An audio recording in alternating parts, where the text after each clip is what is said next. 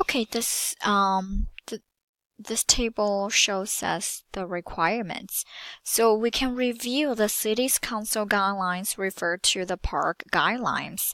So underframe the problem and describe in general way the data needed to satisfy them. We will get to the specifics of choosing datasets here. But the first guidelines was to find a vacant piece of land at least 1/4 acres in size. We can break this down into 3 requirements. So land parcel, vacancy, and size. So how would you translate those words are very important. Okay, so the requirement for a land parcel is already listed in the table. We need spatial data representing parcels so that we can see the candidate sites on the map. And the second requirement is vacancy, which is characteristic or attribute of a parcel.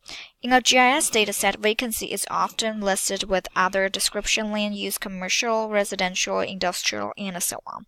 So in general terms, we are looking for a land use attribute. So in row 2, which is right here, row 2, table under attribute data, we will type attributes. So we will say here will be land use. Perfect. And the third requirement is that the park be 1/4 acre or larger, like a vacancy acreage is an attribute. Although it is one that can be calculated by the software because ArcGIS Pro can convert one unit of area to another, we don't even have to start with acres. Any measurement of parcel size will surface. So now, in row 3, under requirement, type 1/4 acres or more. So I would have a 1/4 acre or more here.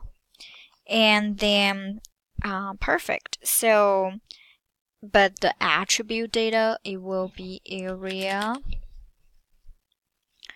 So the second guideline under the park guideline is that the park within the Los Angeles city limits, it sounds like spatial data. And we will treat it that way for now. It could be an attribute too because a field in a table might store the name of the city in which each parcel is recorded. So we will fill row 4 as we think should look and then check the figure here. So within city limits. So I would say within city limits. And then we will spatial data, it will be our cities. And the third guideline is that the park be as close as possible to the Los Angeles River. So now in row 5 for the requirement, we will put near LA River limits. All right.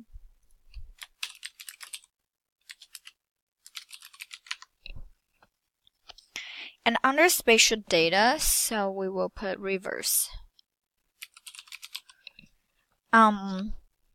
So using the spatial data of parcels and rivers, we can measure the distance from any given parcel to the river. And the fourth guideline is to locate the park, not in the vicinity of the other park or away from existing parks.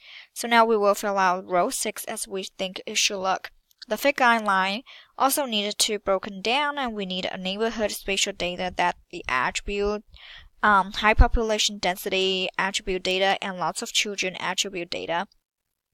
And neighborhood tend not to have a formal boundary, so we are probably not going to find them as such in a spatial data set. As a proxy or substitute, we will use set of small standardized area defined by the US Census Bureau, either the tracts or block groups we looked at already. So now,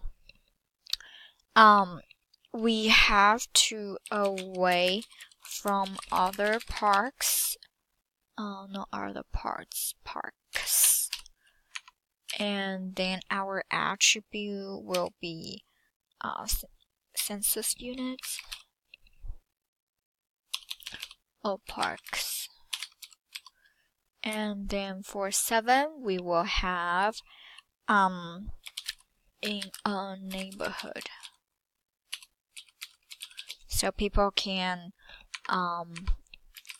walk there and have people to hang out there. And then we want number 8, densely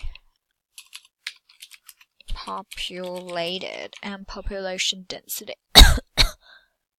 Population density. Alright, and then we will continue. Lots of kids. Age. We need to look at age. And we also need to look at lower income. So income. Why lower income? Because rich people has big yards and they just want to hang out in their yard. Most people, and we will say population here. Population. Alright, so I'm gonna save it and let's explain a little bit. So in row 7, we did as the requirement enter census units for the spatial data, and row 8 we entered densely population for the requirement and population density for the attribute data. You need people go there and you need a lot of children.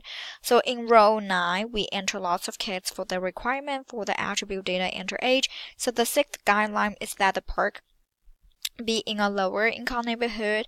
We don't need to repeat the spatial requirement for a neighborhood for step 6. So now in the row 10, enter lower income for the requirement and income for the attribute data. So the last part guideline is to serve as many people as possible.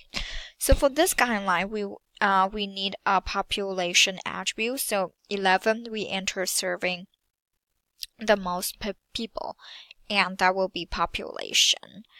Serving the most population. Attribute data. Eventually, we will want to make a map of potential sites, and we may need some data for cartographic purposes. So, for example, political boundaries and roads put maps in a familiar context. Physical relief creates texture, and imagery provides realistic detail. And then we will make a list saying that we enter final map for the requirement under spatial data, list examples such as mentioned here. So we will say final map, political boundaries, final map, we need roads, and some area imagery that could be interesting, and we will save it and we will use it next. And we will back on our ArcGIS. So final map, we need political boundaries.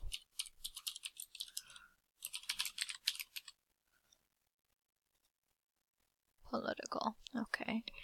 And then final map, then we need roads. Okay, final map again. Oopsies, I'm gonna type all the final map. So we need roads, we need relief. Relief is the highest point minus the lowest point. Imagery. Okay. And now we can see that the data actually have on hand. To do this, we will work on the project pane. So we will use the project pane to manage the map and data folders. The project pane is great for going back and forth between the map and the data, which is most of the time. ArcGIS Pro, so if necessary, we will continue working on here. We will display the project pane, and project pane is great. Generally docked on the right of the map, sometimes hidden as a tab. So close the project pane. If we cannot find it, we always open by clicking project bottom the view tab. So now we will insert a new tab for the project pane. I don't know whether I want to insert a new map or I can just copy and make another one. So we will have to look around and see what we have to do. We might not have to. I don't want to. So now in the project pane, we will expand the maps folder. Note that we will have I don't need create feature. I don't need to modify feature maps.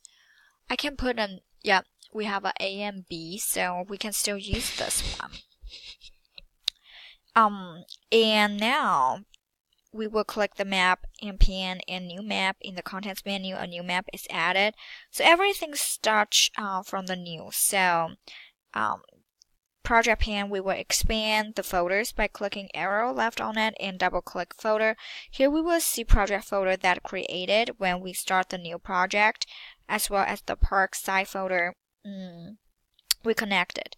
So now we can go back to our folders. We can expand everything here. Our park side river, our river park side. So now expand everything we can under for the source data. It's a long list of items. So source data. So that we have everything here. I can just expand it. They have everything for the LA. Actually, we could download it online. There are some Los Angeles data that is available. You can subscribe there. And under the source data folder, there are free folders in a geodatabase. That each item is a piece of geographic data or a data container. So the icons signify the types of data as illustrated here, representing the real world as data on the next page. So the census folder contains 3 feature classes. So right here, 1, 2, 3. We used them already. The census folder contains 3 feature classes of census data in shapefile format. Those are all shapefile. You can see .shp.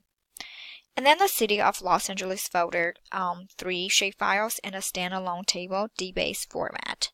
So this is DBase format. This is the table. And then the park data folder contains a shapefile, which was newparks.shapefile. And the geodatabase contains 10 features.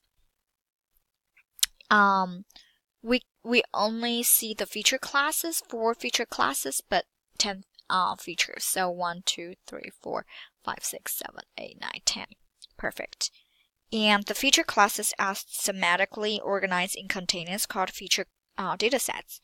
So in the next several sections, we will preview a lot of this data to make sure we have the features and attributes we listed in the data required table. Okay, and also we represent the real world as data.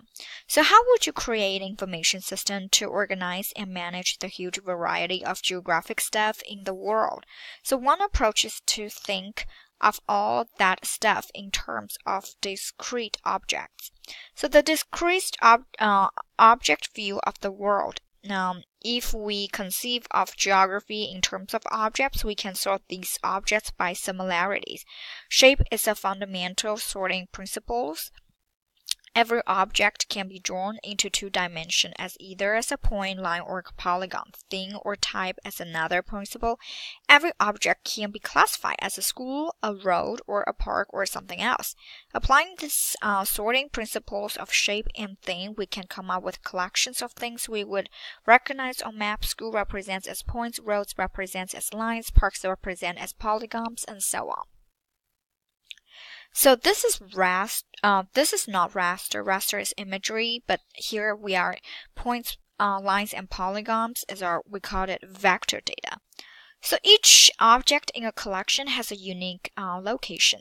Specify a pair of spatial coordinates for points or a list of coordinates pairs for lines and polygons. So a polygon with an X indicates its centroid and the list of coordinate pairs that defines its location. Besides a unique location, every object has a set of facts that pertain to it. A name, a description, or whatever bits of information have been gathered about it. So the facts or objects are attributes.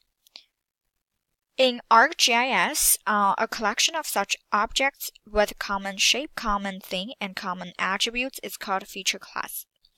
So an individual object in the collection is a feature. So the feature class is the basic storage unit for GIS created according to the discrete